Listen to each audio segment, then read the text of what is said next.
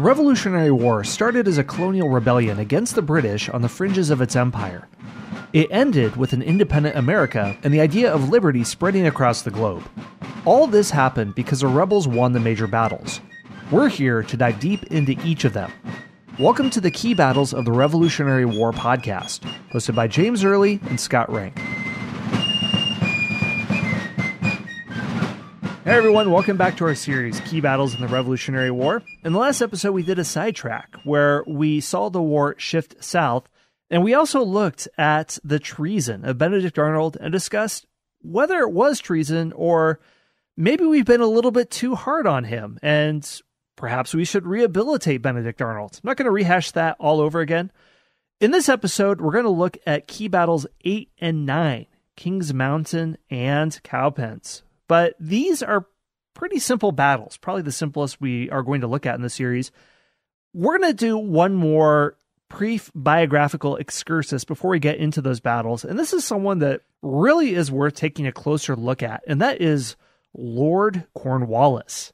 James, tell us about our friend or enemy, our frenemy, Cornwallis. Yes, Cornwallis, very important figure in the late part of the American Revolution. He was born in 1738 and thus was 6 years younger than Washington. He's actually a character in The Patriot. We keep talking about The Patriot, but it's there, so why not? Yeah. The actor that played him was too old, really. He was much older than the actual Cornwallis. Cornwallis in 1778, 79 would have been in his very early 40s. So, a man in the prime of his life, not an old man by any stretch of the imagination. He was too young. Well, actually, no, I'm sorry. He was not too young. He had joined the British Army in 1757, so he did not completely miss out on the 7 Years' War. He did fight with distinction on the continent. He was elected to the House of Commons in 1760 at the age of 22. And upon his father's death, 2 years later, he was elevated to the House of Lords. He became the Earl of Cornwallis. And that's why he has the title Lord. He was promoted to Major General in 1775 and then Lieutenant General the next year.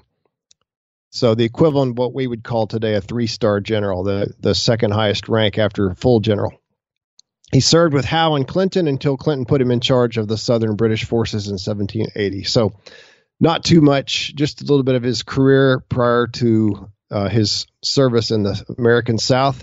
But Scott, you had some information about Cornwallis after the war. Yeah, I think we'll save this with the final Where Are They Now episode. But I will just say that, as you said, he's a young man. By no means is his career over after the Revolutionary War.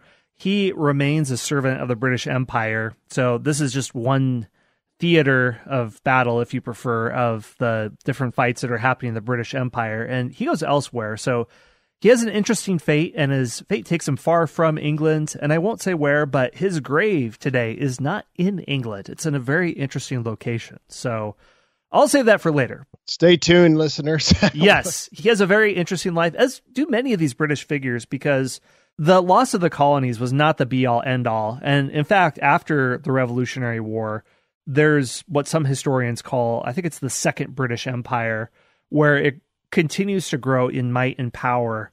The colonization of Africa really goes in full force in the 19th century. And for a lot of people, for a lot of figures, they don't want to lose the colonies by any means, but they just get up and dust themselves off and continue business as usual of building a huge empire. But that is a gigantic scope. Let's exchange our telescope for our microscope and look at Kings Mountain. So what's going to happen at Kings Mountain? All right, Kings Mountain. Cornwallis sent Major Patrick Ferguson, who had the nickname the Bulldog. He was a really tough soldier, a hard commander, no nonsense. This is the man Scott mentioned earlier who had a chance to shoot George Washington, but turned it down because it didn't seem gentlemanly. Pretty big mischance. Yes, thank you, Major Ferguson. We appreciate that. Appreciate your restraint there. But he's not going to use a lot of restraint when he goes into western North Carolina. He's sent over there to recruit Loyalist soldiers and to protect Cornwallis's flank, because at the time, Cornwallis and the main body of his army, they were near Charlotte, North Carolina. Ferguson, in addition to trying to recruit Loyalists, he engaged in a campaign of plunder. Again, there's the idea that especially in the South, the British were especially harsh, especially cruel. And it's kind of ironic to me, Scott, that here he is plundering the countryside while at the same time trying to recruit people. Hey, come join us. We're great. Oh, by the way, give me your cows and give me your grain and all that. Hopefully it's not the same people, or maybe it is the same people. Yeah, I imagine not, but he probably limited his plundering I'm sure he limited it to known patriots, people who had no chance of joining the loyalist forces. Ferguson issued a proclamation to local patriots that read as follows: "If you do not desist in your opposition to the British, I shall march this army over the mountains, hang your leaders, and lay waste to your country with fire and sword." So, all right. Okay, yeah, throwing down the gauntlet. I am going to destroy you. Well, they say in marketing, people should agree with you or disagree with you, but they should never misunderstand you. So he is not misunderstood. There's no doubt about what his plans are. This proclamation, I should say, was aimed primarily at what were called at the time over mountain men. These are settlers who lived beyond the Appalachians, by the way, in violation of British law. These are mountain people, and they detested the British, especially detested them. Several small militia units, some from over the mountains, other from upstate North and South Carolina, marched toward Ferguson's force to try to stop this guy from carrying out these evil plans. And by October 1780, Ferguson's force consisted of 120 British regulars and about 1,000 loyalist militiamen, although 200 were away on a foraging campaign. So he's got roughly 900-ish people under his command, but again, only 120 British regulars, so not too many professionals. Ferguson, hearing of the Patriots' approach, sent a dispatch to Cornwallis asking for reinforcements, but Cornwallis was ill, and he just did not reply. He wasn't able to get back to him. Ferguson deployed his force on a hill at Kings Mountain, North Carolina, which is near the border with South Carolina. It was a flat-topped hill covered with pine trees. Seemed like a pretty good decision, seemed like a good defensive position. If anybody tried to attack him, they would have to go up the hill, and they should be easily picked off, except for the pine trees are going to hide them. But other than that, and this is what Patrick Ferguson, the British major in command here, this is what he told his soldiers. He said, unless you wish to be eat up by an inundation of barbarians, I say, if you wish to be pinioned, robbed, and murdered, and see your wives and daughters in 4 days abused by the dregs of mankind. In short, if you wish or deserve to live and better the name of men, grasp your arms in a moment and run to camp. The backwater men have crossed the mountains. If you choose to be pissed upon forever, and yes, he did say that, and ever by a set of mongrels, say so at once and let your women turn their backs upon you and look out for real men to protect them. Okay, he knows how to challenge their manhood to fight. Okay. Mm-hmm. Totally over-the-top rhetoric. Just great. This is another tactic we see in a lot of wars where one side tells their forces, the other side, they're barbarians, they're going to attack you, they're going to skin you alive, they're going to do all this stuff, rape your women, kill your children, make them slaves, all that. They demonize the enemy to try to fire up their forces. So we'll see if it works. Yeah, we'll see if this battle is worthy of his fighting words. Yes, we will. On October 7th, the Patriots, with about 900 men, surrounded Ferguson's army. One of the Patriot commanders shouted, "Here they are, my brave boys. Shout like hell and fight like devils."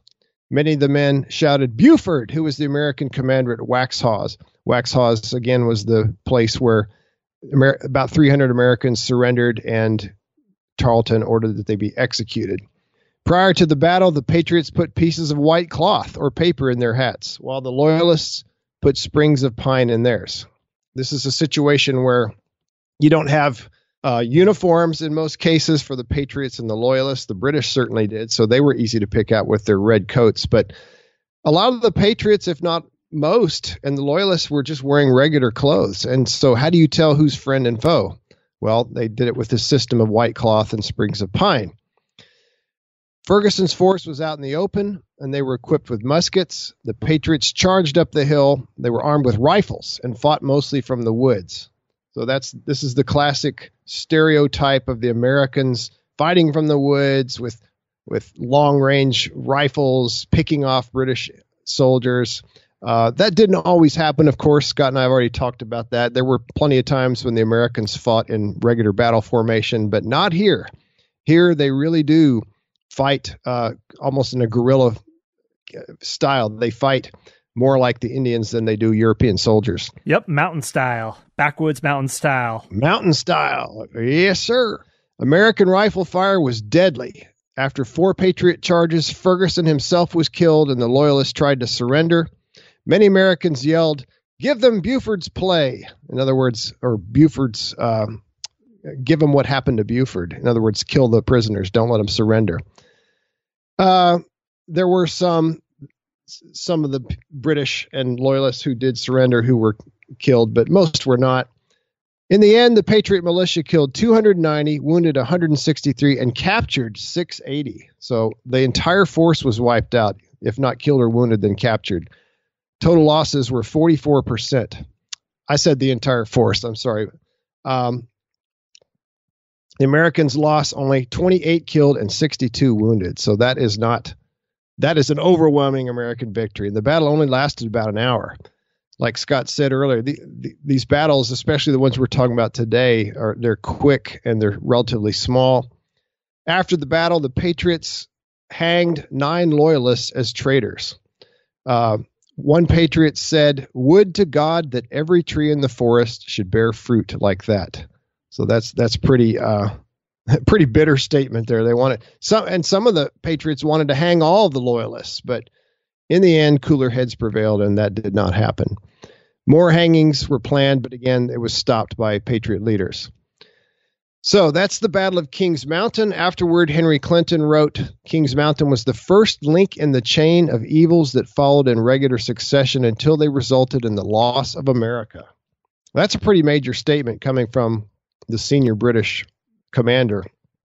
In other words, he's saying that Kings Mountain is where it all began to unravel and we began to lose the war. The Journal of the American Revolution says the annihilation of Loyalist militia on the South Carolina frontier forced the British to revise their southern strategy and demonstrated that their overextended forces could be defeated in detail. And then Tarleton himself, bloody band, Banastre Tarleton, said the destruction of Ferguson and his corps marked the period and the extent of the first expedition into North Carolina. The total ruin of his militia presented a gloomy prospect at the commencement of the campaign.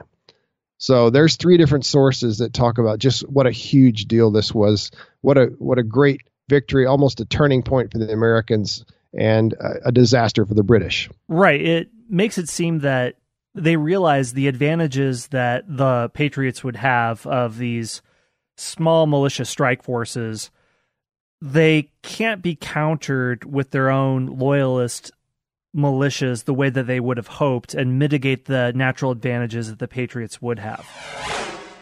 Hey everyone, Scott here. We're going to take a very short break for a word from our sponsors. I'm Scott from the History Unplugged podcast. History can be a bit of a tongue twister with its weird-sounding names of people, places, and things, but it really isn't that confusing. History is the story of who we are and how we comport ourselves while soaring to victory in battles over forts, seaports, and cities that fortunately thwarted the schemes of villains and their blood sports, like the 1415 Battle of Agincourt. It's about legal battles in courts, about the contortion of torts over the retorts of consorts that turned into kangaroo courts. I exhort you to listen to History Unplugged on the podcast player of your choice, and you can listen to it while wearing shirts, shorts, skirts, skorts, or jean jorts.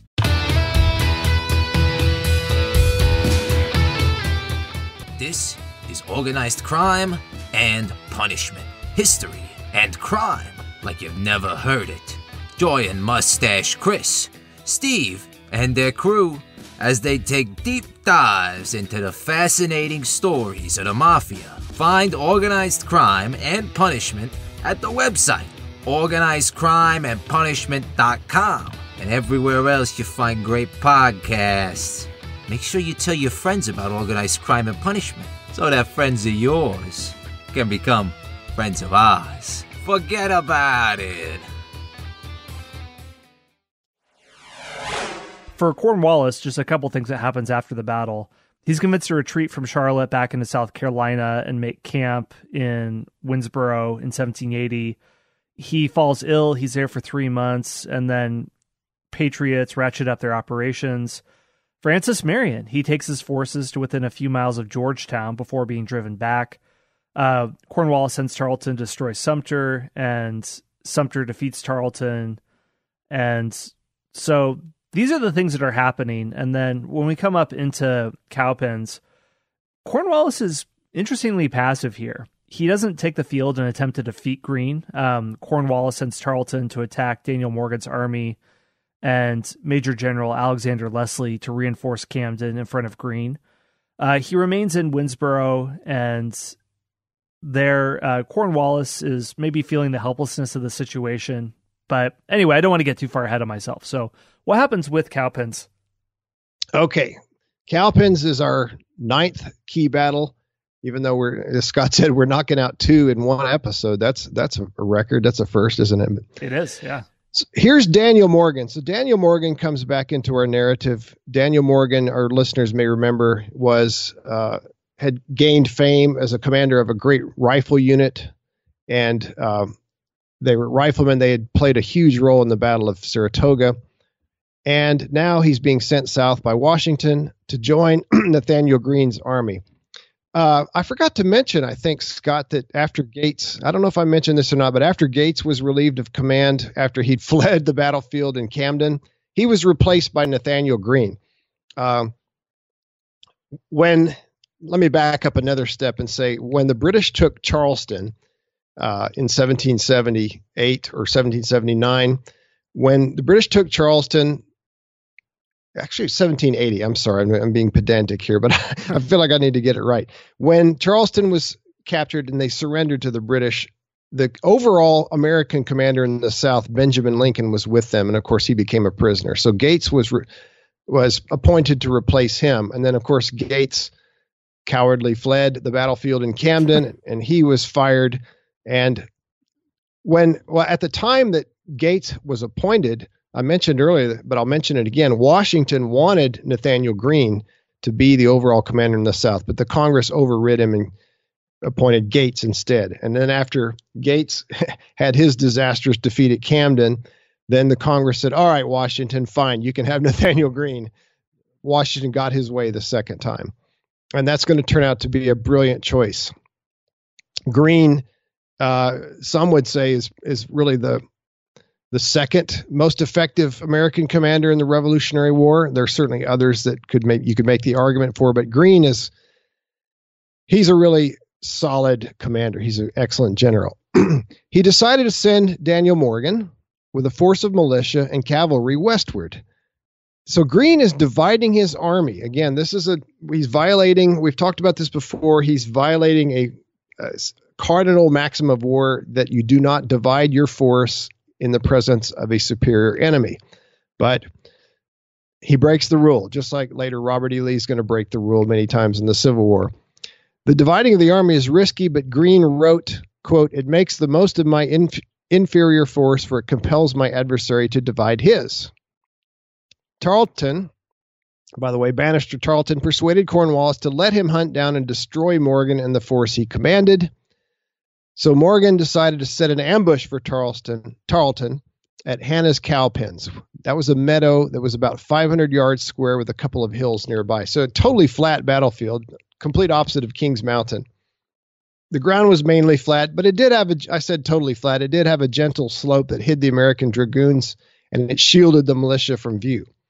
So not totally flat, mostly flat, but enough of a slope to where the Americans were able to hide. On January 16th, 1781, Morgan's 1,800 men deployed with a group of riflemen in front. They were in trees. They were followed by militiamen and then more riflemen.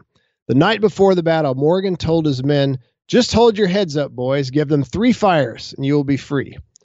Then when you return home, how the old folks will bless you and the girls will kiss you for your gallant conduct." So, wow, he really breaks it down. I'm impressed. Yeah, a very much more positive motivation style than we saw from Patrick Ferguson, or the enemy's going to, do all this horrible stuff. Instead, he's focusing on the positive things that will happen if they do their job. So the idea is the militia get in front, they fire 3 times, and then they fall back and yield to the regulars. So the next morning, Tarleton and the British, about 1,100 men in all, began marching toward them. As the British approached, the riflemen in front picked off many of them, then fell back and joined the second line. Then the militiamen fired off 2 volleys and fell back to the third line, and the British keep being drawn forward. So the Americans appear to be retreating, but it's actually a strategic retreat. It's a planned, organized retreat, which is luring the British toward the main force. Everything actually goes pretty much according to plan, which very rarely happens in battles. And as the British came forward, the Americans surrounded them. 110 British and loyalists were killed, 200 were wounded, and 527 were captured. The Patriots lost only 25 killed and 124 wounded. So about 150 casualties total for the Americans, compared to, let me do some quick math, over 800 for the British. Tarleton escaped, and the Patriot cavalry commander William Washington, and yes, he was distantly related to George Washington, William Washington chased Tarleton, and the two briefly fought one-on-one, but Tarleton shot Washington's horse and got away, and the Patriots also captured many valuable supplies. By the way, again, one more mention of the Patriot, the movie. The last battle, the climactic battle, at the end of the movie is loosely based upon the Battle of Cowpens, but this is a spoiler alert, by the way. So if you haven't watched The Patriot, skip over this. But at the end of that battle, the British character based on Tarleton is killed. Of course, he's killed by Mel Gibson. Mel Gibson's got to save the day in any movie he's in, pretty much. But in real life, Tarleton was not killed. He got away to fight another day. But nevertheless, the British, again, are dealt an overwhelming defeat not long after Kings Mountain, which was a defeat as well, as we've seen. Cornwallis, on hearing about the disaster at Cowpens, wrote, quote, "The late affair has almost broke my heart." Aw, sorry, bud. So, poor guys. You broke me heart. But anyway, so what do you think, Scott? Well, this is just a funny addendum to Kings Mountain. Now, like you said, this is an overwhelming success. It rarely goes so simple and clean in battle. And when you have something that is a huge morale booster, everyone wants to say that they were there, even if they weren't. And the phrase that victory has 1,000 fathers, but defeat is an orphan. Well, there were many people who claimed to be at Kings Mountain that actually were. And 40 years later, after the Revolutionary War, the pension applications for the war and individual accounts caused some historians to believe that Morgan's force was as large as 1,900 men when they were using these petitions as first-hand sources. Well, it wasn't. Morgan might have underestimated his force at 800, but there's nowhere near as many as claimed that they were there. And just by way of analogy, in the modern era, to get VA benefits, there are many more people who claim to have been in the Vietnam War that actually were.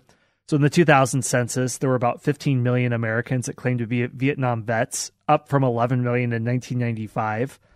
And there were only actually 9 million on active duty in the war, and maybe about 2.5 million that served in Vietnam, and fewer than 1.6 that were in active combat. So it's almost like, wow, there must be a time machine, because it keeps growing over time. And Kings Mountain is probably one of the most exaggerated battles in the entire Revolutionary War, of how many were there compared to how many claimed to have been there. It was small in the beginning, but anyway, that shows you how much of a morale booster it was for the Patriots, if there was that much stolen valor going on. But what are some other consequences of this battle in Kings Mountain? A lot of consequences. First of all, Cornwallis lost one of his 2 light infantry units. That was Ferguson's, completely gone. Cornwallis tried to turn his entire army into a giant light unit, but that did not work well. In other words, they jettisoned a lot of their supplies and tried to march faster and farther each day, but that's going to turn out to be a disaster. Well, not really, maybe a disaster is too big of a word, but it's going to be a huge mistake when they start suffering from lack of supplies. Cornwallis was practically forced to abandon Charlotte as his base of operations. His supply line to Charleston was just now too vulnerable. He's going to have to move closer to the coast and a little bit north. The morale of the Loyalists was crushed. On the other hand, the morale of the Patriots was increased. Obviously, 2 major victories. Partisan activity increased in the Carolinas. So Cornwallis is now working in almost entirely hostile territory. So he's finding he's a lone island of British force in the middle of extremely hostile territory and increasingly hostile. Cowpens also caused Cornwallis to lose his temper and to go on a long and destructive chase of Morgan, which is going to end up being not a good thing for him at all. Just to follow up on what you said about Cornwallis trying to turn his force quickly into a light infantry, he wanted to go all out and capture Morgan's little army. So Cornwallis burns his tents, baggage, and supplies. And if you can believe this, listener, he destroys his store of rum. Oh, no! For a general to do that, and it's not just for him, but you're expected to give rich victuals at your officer's table. To not have rum, that if we were on the high seas, nothing could guarantee mutiny faster than losing your rum. Not much better when you're on land. So Cornwallis mounted as much infantry as he could. He destroys his wagons except for those used as ambulances. And he's basically risking his welfare to capture Morgan before he escapes into Patriot-held Virginia. He knew that Morgan was encumbered by prisoners and captured equipment, and so he'd be slowed accordingly. But, well, doesn't really work. So what else is happening with the aftermath? I'm going to quote again from the Journal of the American Revolution. They have great quotes, and they sum up the results of each battle really well. They say, this sudden defeat of a substantial British force stopped British offensive momentum in the South and renewed the spirits of American forces, initiating the campaign that brought the war to an end. Daniel Morgan himself later wrote, I was desirous to have a stroke at Tarleton, and I have given him a devil of a whipping. So together, I would say Kings Mountain and Cowpens helped save the South for the Patriots. And it taught Clinton and Cornwallis that conquering the South would not be easy, maybe not even possible. All right. Well, I guess this is the South rising for the first time before the South threatens to rise again. Exactly. All right. Okay. Well, those are 2 battles in one episode, if you can believe that, listeners. But we're going to look at another battle that I don't think it's going to be as easy to contain in one as the other, because this battle has a little bit more going on than these 2. So the next episode, we're going to begin looking at the climactic battle of the Revolutionary War when we change our focus and look at Yorktown. Thanks for listening to the Key Battles of the Revolutionary War podcast. If you'd like more info, go to keybattlesoftherevolutionarywar.com, where you'll find show notes, maps, and other resources that we talk about in these episodes. And if you like the show, please rate and review us on the podcast player of your choice. It helps us grow the show and reach new listeners. Until next time, my friends, grab your tankard of ale or glass of Madeira and raise a toast to liberty.